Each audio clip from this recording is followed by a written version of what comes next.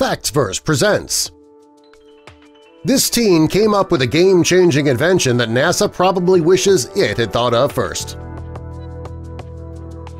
There are plenty of influential kids today all over the world.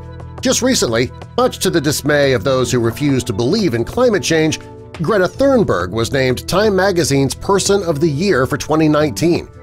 Greta's a teenage girl with Asperger's syndrome, and she's been very vocal about her desire for the world to make changes now to save our planet for the future. Another influential youngster is Fionn Ferreira. Fionn Ferreira is an 18-year-old boy from a village called Ballydahab in County Cork, Ireland. He might be a teenager, but he's not your average teenager. He's already an accomplished scientist. He came up with a game-changing invention that NASA probably wishes it had thought of first. Like Greta, Fionn is worried about the environment. He places his focus on a very serious problem that our planet's facing today – microplastics.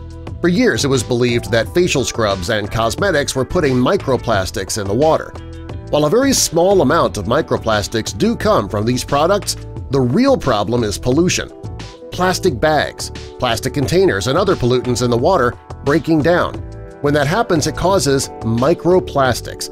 These are small particles of plastic that are smaller than 5 millimeters. It's very small and may not seem harmful, but they are. When these particles are found in the waters, the fish consume them, which results in humans being exposed to these microplastics when we eat the fish. There are likely more dangers of microplastics that we don't even know yet. Because these particles are so small, they can't be adequately filtered either. Well, Fionn decided to find another way to extract the microplastic from the water. One day he was out at sea in his kayak, and while on the water he noticed an oil-covered rock, and attached to it were microplastic fragments. He wondered if he could create something similar but on a larger scale to harness and filter microplastics from the water.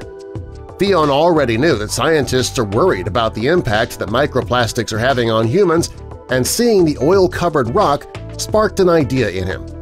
In 1963, the National Aeronautics and Space Administration, better known as NASA, invented a ferrofluid. It's a liquid that has magnetic properties. Fionn started to wonder if he could use that substance to gather and remove microplastics from the water. Fionn decided to set up a lab at home and try to prove his theory. While setting up his home lab, he used improvised equipment.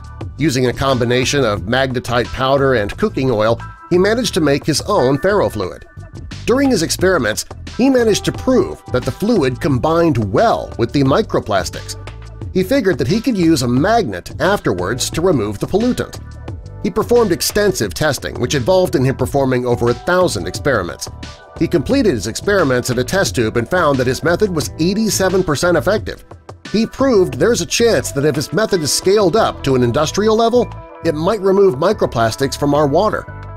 Fionn decided to take his work to the Google Science Fair in 2019. He figured he could prove to the world that this method could be useful in cleaning up the Earth's oceans while earning some money for college at the same time. Well, he won the grand prize. He was awarded $50,000. Fionn says it's not the money that drew him to participate in the science fair, it's just a nice byproduct.